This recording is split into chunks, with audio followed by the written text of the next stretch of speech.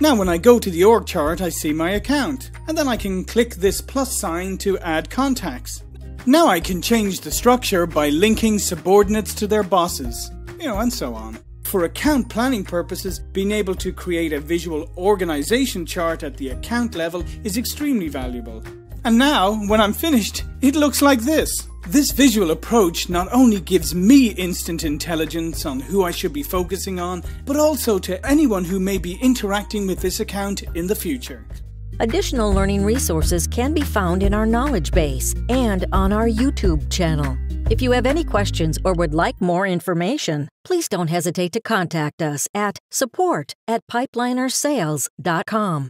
Please make sure you share this video with everyone in your organization who uses Pipeliner CRM so we can help them succeed too.